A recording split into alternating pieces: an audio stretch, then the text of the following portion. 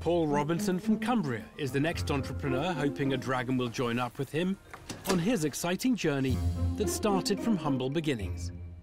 I left school with no formal qualifications, and to be able to take a product that was designed in my garage at home and ends up being pitched to proper venture capitalists is really exciting. Looks quite crafty, this one. Reminds me of the airplane part. It's a Meccano set for grown-ups. It was started in fun, and it's just snowballed. It's been a wild ride, actually.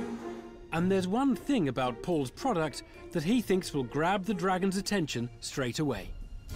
The company name is a bit unusual. I quite like going into IKEA with my missus and looking at the bonkers names that they call things. So I was quite up for a daft name. Hello, dragons. My name's Paul, and I'm in the den today looking for £50,000 in return for a 25% equity share in the Wanger Flange. Most people will be familiar with this type of thing. It's a little bracket.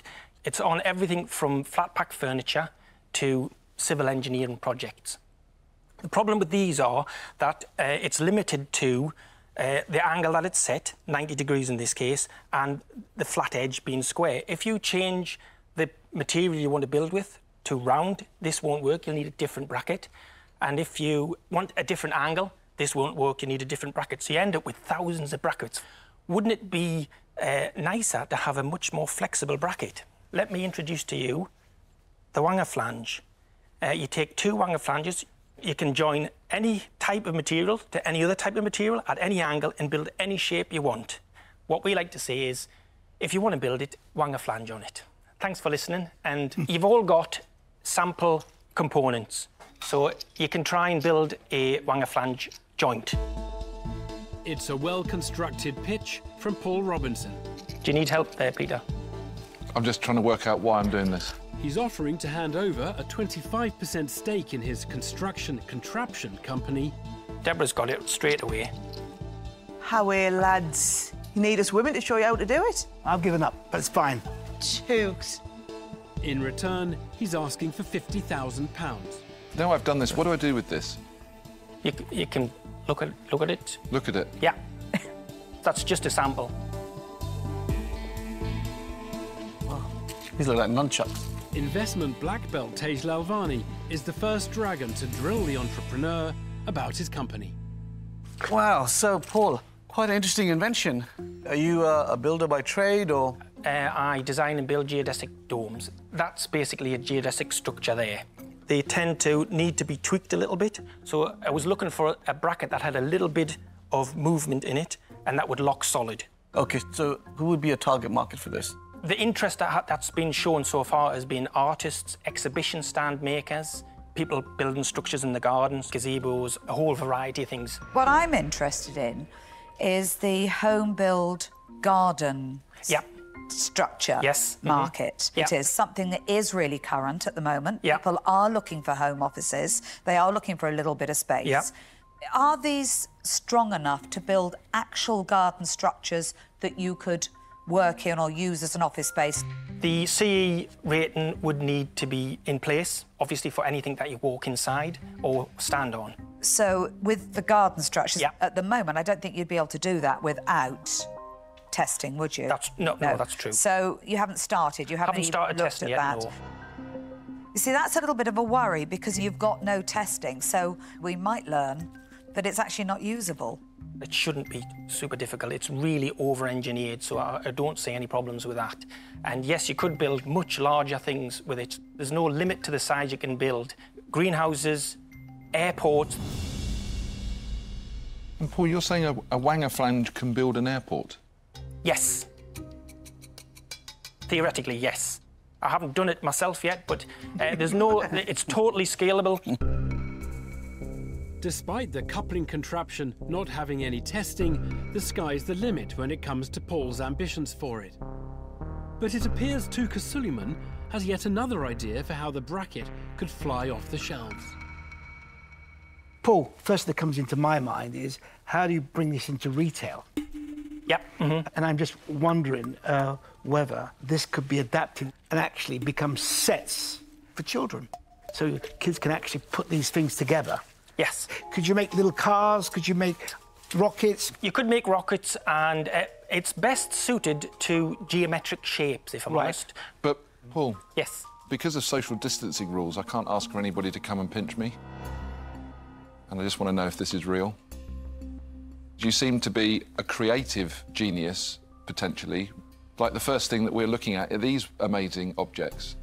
Yeah. Is that not your business, is to take what you've invented and then to sell and create these amazing things, as opposed to thinking that you're going to use your Wanger Flange to create an airport?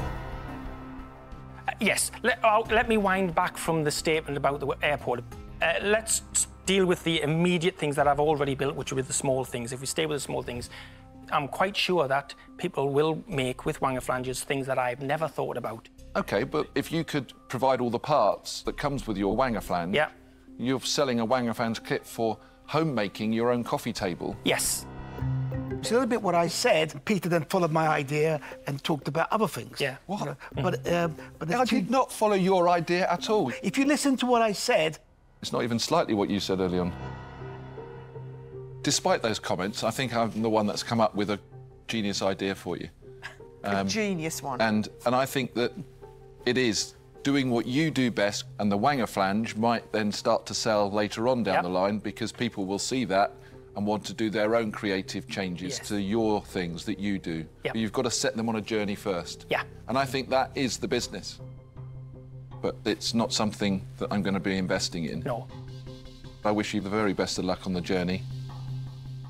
I'm out. Peter Jones becomes the first dragon to utter the words every entrepreneur dreads. Is there a fit with Deborah Meaden's business portfolio? Paul, I think you have definitely got something here. I love what you've done. You will sell enough, and you will have a great business, and you will earn some money out of it. Yeah. But I don't think you'll sell enough for me to invest in you. I think the big stuff isn't going to happen for quite a while. Yeah. Good luck, but I won't be investing. OK. I'm out. Look, I clearly see you've got a passion for this product, but I'm just really struggling to see the need for a product like this. It's a very limited market, and I actually do like working with niche businesses because you focus and, you know, you get a certain target market. But here, it's just so narrow. So as an investment today, I don't really see it as a business to grow. So unfortunately, I'm going to say I'm out. OK, thanks very much. So my perception of what's happened since you walked through those doors is that I feel like the other dragons are clutching at straws, trying to see where the business opportunity is. You know, Tuka's gone down his Meccano, and Deborah's been looking in the garden area. I actually don't think Peter's got it at all. What kind of rubbish are you talking now? He's building big. He's building airports. Do you mind? I've got a guy saying that he's going to build an airport from a Wanger Flange, and I said that he should put it into kit form because he's a creative genius. My point exactly. But with my heart, I mean, come on, this is right in my space. This is enabling people to be creative, you know. Yeah. But the reality of that is the sheer volume of work I would need to do to try and convert your idea into a business is monumental. Yeah. So as an investment, unfortunately, it's not a one for me today, and I'm out. OK. 3 more dragons depart in quick succession, leaving Tuka Suleiman as Paul's only remaining hope for investment. He's already had an idea for a potential use for the product. Will he now put some cash into the concept? You've got something. If you'd come in here and said, here's 6 products that you can take to market with my product, right? That's where I come in. Yeah. You know? Yeah. If you ever have something in the children's world Yeah.